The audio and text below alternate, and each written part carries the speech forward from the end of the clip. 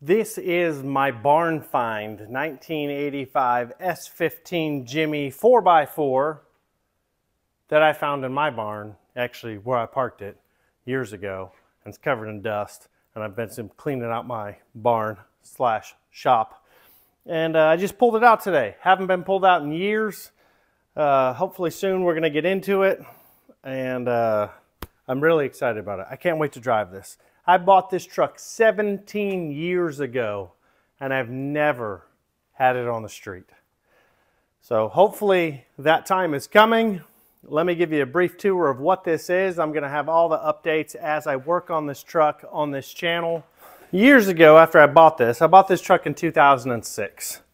So since then, I've gone through a lot of changes. It started off as a gutted orange shell with a running LT1 and an all-wheel drive transfer case. It wasn't fully hooked up. It didn't have the drive shaft. It had a prop shaft. It was a front-wheel drive truck back then. So back in the day when I was working on this, I used to update, I think it was 10 message boards with daily updates as I worked on it. Started with S-Series forum, and that's where I bought it from a guy that went by the name Hotwire back in 06. There was S10 forum, Blazing Low. I can't even remember all of them anymore. There were so many, but I kept all these websites up to date with my build progress. And then one day it just stopped running, and it just fizzled out. And now it sits here. It looks kind of complete. Bumper's not really attached. The interior's not done. It's just covered in dust.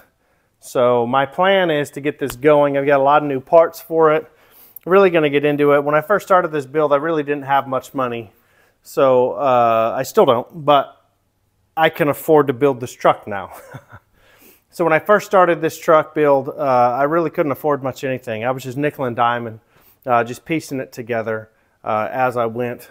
And now I really plan to get into it. I want to make this truck right. I wanted to make exactly what I've always wanted it to be.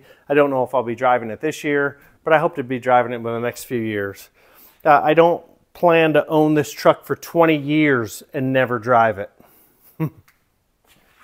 For those of you that don't know what this truck is, this is a 1985 S15 Jimmy 4x4. It's been converted to all-wheel drive. It has an LT1. It's a 96 Cadillac LT1 with 97 Camaro SS hidden intake. The CC502 cam. It sounds pretty meaty. It's got a lot of work done. The original guy who started it, his name's Zach, and he's a machinist, and he did some really cool stuff with it. He got the LT1 fit. And then the next guy, it was an unfinished project, next guy that bought it, Hotwire, he's a wiring guru. And very meticulous with every detail of what he does. So he took over this build and he got it fired up and running. He had a laptop plugged into it. Back in those days, you had a laptop with a serial port, which they don't even make anymore. LT1 Edit, Tuner Cat, he had those programs, and he's working on getting it ready to go. And then he had some health issues, decided to sell it for receipts. So I drove from Texas all the way to North Carolina. This is in Greensboro, North Carolina, and I bought this orange truck. It was a gutted shell with a running LT1 in it. Had second gen S10 interior, power seat base, all kinds of stuff. So somewhere along the line, I found a wrecked 1992 GMC Typhoon. It was in a head-on collision, and this truck was mint, but after this head-on collision, the whole front was just crushed. But the interior was still mint. So when I bought that truck, I was able to get all the weather stripping, the whole interior, dash, seats, wiring harness, all that. Even these windows, I took these windows out of the Typhoon, and these rubber seals that seal this window into the truck, they came out of the Typhoon. All of these, all the rubber on this truck came from that Typhoon.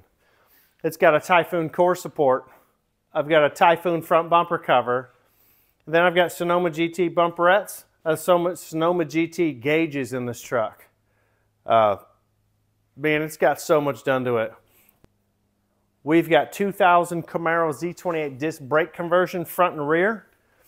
97 to 99 Corvette wagon wheels, which look terrible on Corvettes because they're boxy. But I put them on this. It's 2 sets of rears. So these are 18s front and rear with 275 40 18s. And they fit great, and then painted them black. And these boxy wheels look great on the boxy truck. During Cash for Clunkers, way back when they were crushing all those cars, I found a S10 Blazer, a 2-door 2-wheel drive. I was able to get these doors, and I found a 2nd gen Blazer. I took a right rear door and a left front door from the Blazer, and we cut the handles out and we put them in here. These are functioning 2nd gen S10 door handles. I also took the fender flares off of that Cash for Clunkers truck. They're 2-wheel drive textured fender flares, and I sanded them smooth and we painted them to match. And that's what we've got on this truck now. I've got it lowered. Currently, I've got Beltec leaf springs out back with a block and Bilstein shocks on the front. I've got Beltec lowering keys with the bolt backed out all the way and KYB Monomax shocks. But I've just joined a group purchase for coilovers for this last year, and I have the coilovers, and I'm probably going to do some QA1s. I don't have the coilovers. I have the control arms for the coilovers, so I'm going to get some QA1s to put on the front of this and get rid of the torsion bars altogether. So I've got a Goodmark cowl induction hood I bought about 16 years ago. The body lines have been shaved here on the top. They were welded up and used fiberglass filler and then painted over. It's matching a 1996 Corvette Grand Sport Admiral Blue with the Arctic white stripe down the middle and the pinstripes beside the stripe to match the factory Chevy 96 Corvette Grand Sport, which is now what they call the heritage look, I guess, on the newer Grand Sports. So this was painted in, I think, about 2010. I worked at a shop in South Fort Worth, and we got it painted back then. And it's just kind of sat collecting dust ever since. And I hope to get this thing running. I like to do some launches in this thing. We'll see.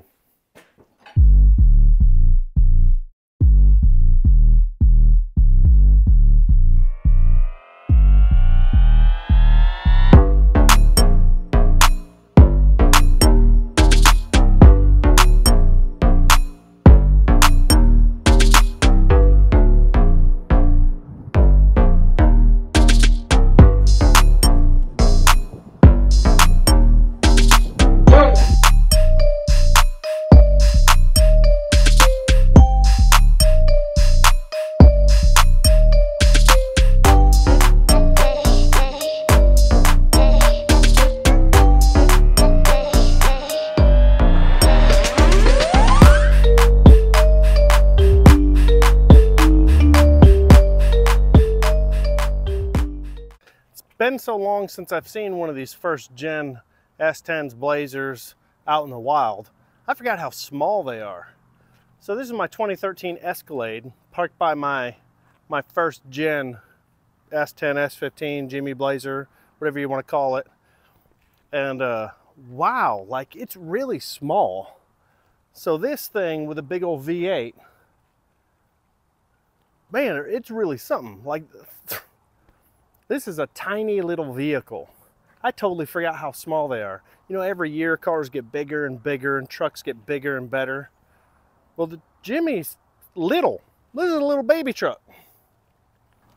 Only side by side, there's a huge difference. This isn't a huge truck. This is just a little half-ton Escalade. It's not like it's a 3/4 ton. It's not a heavy duty. It's just a normal sized truck. This is tiny. I'm 6 feet tall. This is little. This is about 6 feet tall, maybe a little over. But this is like midget car. It's awesome.